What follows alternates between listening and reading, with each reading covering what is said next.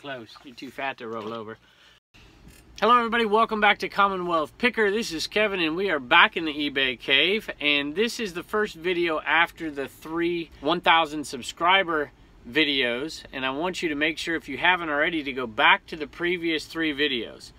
And it starts with the one with my family sitting on the back deck, and then the next 2 videos in chronological order there, and comment on those videos, and we're gonna pull a name from each of those 3 videos, and there'll be 3 winners, and we'll do that in a couple days from now. So don't forget to go back and do that when you get a chance if you haven't already.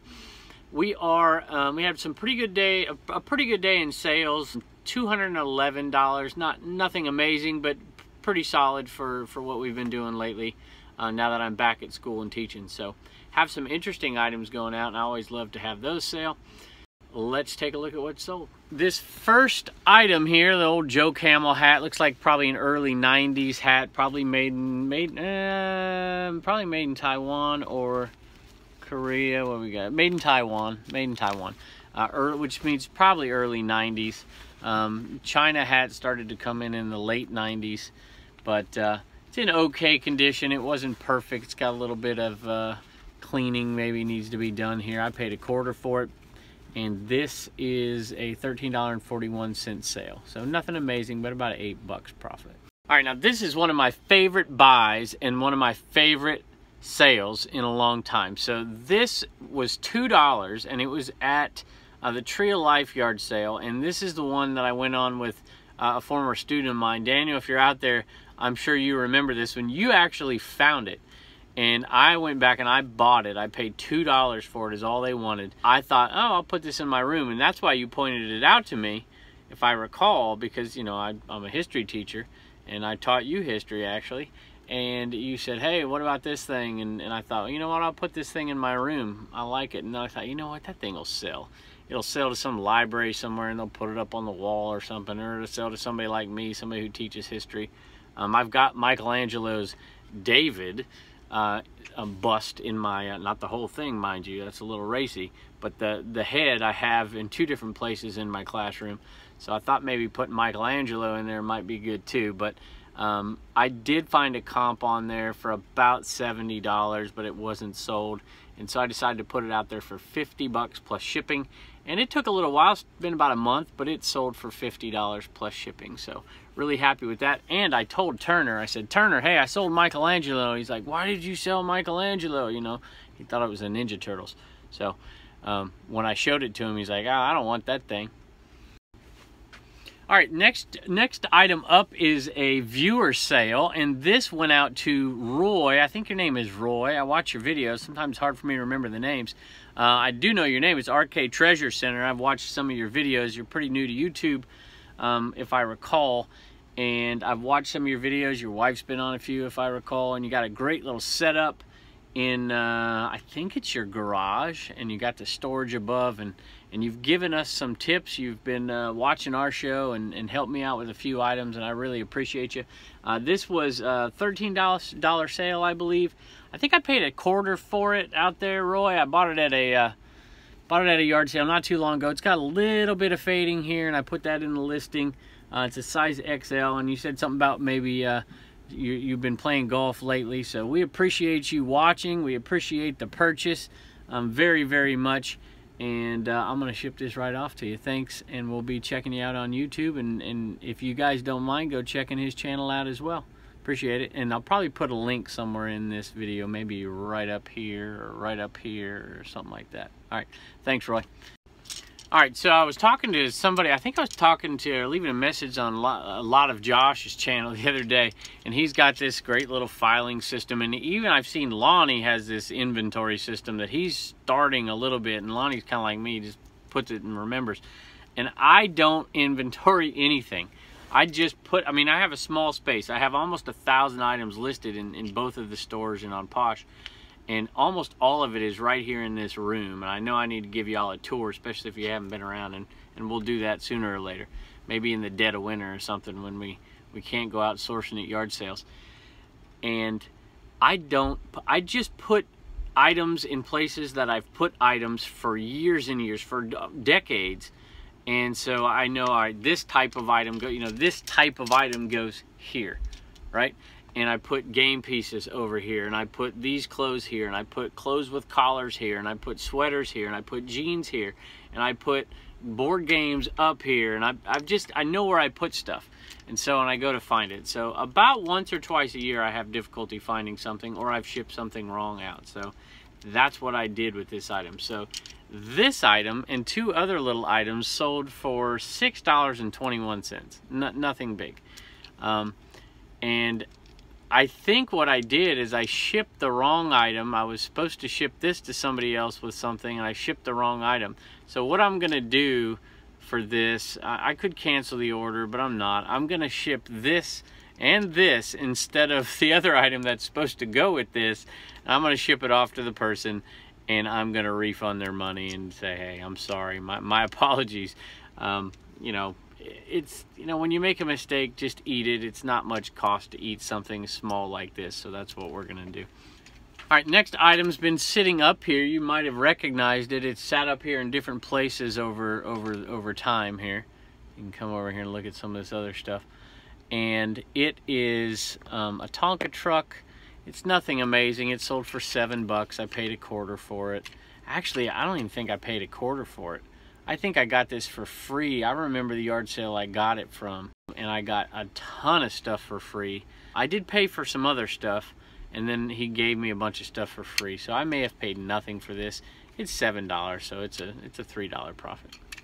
All right, so another Liberty shirt is sold, and this is Liberty Baseball, which I have a close connection to. If any of my old buddies out there listening. And this is a Nike Golf standard fit, dry fit shirt, and it's in really good condition. Sometimes the embroidery on these get pulled a little bit, but nothing too big. And it's just a red striped Liberty shirt, and it's sold for $19.81, I believe, something like that. And we're probably into it for about $3, so it's close to a $10 profit.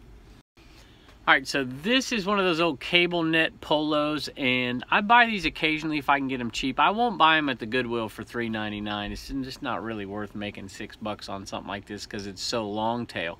But if I can get them for $1 or 50 cents at a yard sale, I usually pick them up, and it's starting to get to be that time of year where these kind of things are going to sell. And this one sold for $18, so because I could get it for $1 at a yard sale, I'm going to end up making $10 on it. This is the kind of item that I look around, you know, somebody says, hey, you know, how much you want for X, Y, or Z? And they'll say $5. And I'll say, hey, will you take 3? And they're like, no, I'll do $5. And I'll look around and I'll just find one more item, something like this. And I'll say, hey, all right, will you throw this in and we'll do $5? And they usually say yes. And so this is a Bates 88P, and it was basically a throw-in deal to make a deal work. And this little stapler, believe it or not, sold for $15, $14.30. Okay, and it's going to cost, you know, $3 to ship it, and it's going to be $2 in fees. And so we're making $10 on this when I really bought another item that we're going to sell and make a lot more money on. So always look for those bundle deals and try to get enough knowledge to find items that you know, even if you're not sure. Even if you're not sure, go ahead and bundle an item with it anyways, and go ahead and look it up at home. What's the worst that could happen? You just got a better deal on it.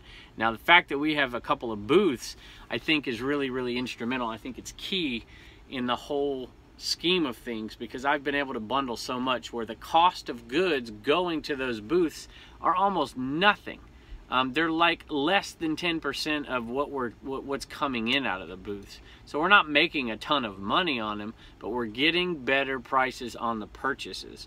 And so those booths are paying off in those ways, even though we still need to show you what we made in the month of August. So I'm going to hopefully get Blue Ridge Mama to sit down with me and show you in the next couple of videos how much money we made out of those booths. About what we were expecting. I think a little bit more than we were expecting the first month, and a little less than what we hope to be getting every month. So join us next time. We appreciate you coming, and don't forget to go back and comment on those videos. And I think most of the people I've asked are going to want John Cincinnati Picker's hat, so which is great. And it just depends on who wins, I suppose, who wants Cincinnati Picker's hat. So I'm sure John, if you don't believe me, you can message John out there and he'll tell you it's the real deal. I actually have, I might put in the note that he wrote with the whole big package, just to prove it to you skeptics out there. At any rate, thanks again, John. If I didn't thank you for signing this hat, I really appreciate it. And hopefully you guys come back and keep watching us. And we appreciate you out there, and we'd love to hear from you, and we love the comments. And thanks so much for the compliments about my kids, about my wife, and of course the compliments about Sophie. See you next time. The first thing we have going out today is one of those items, and we're going to give a little update on the Happy Little Accident haul. So if you're new to the channel and you haven't been watching, go back and look at the Happy Little Accident haul. It's got a thumbnail of Bob Ross on it, and you can check that one out. It was just a yard sale where we basically came back 3 days later and picked the whole yard sale because they had to get out of town, and we just went in and picked everything that was left. Spent $200 and brought it home, and I made a prediction that we would make $2,500 off of it. We have not made anywhere near that yet, but we still have quite a few items out there, and I need to add to the list. Actually, I'm going to do it today. We got an update from one of the antique booths, and I think we sold $17 or $19 worth of Halloween items at one of our booths. Sophie, you better get back there, girl. You know you're not supposed to be on that table.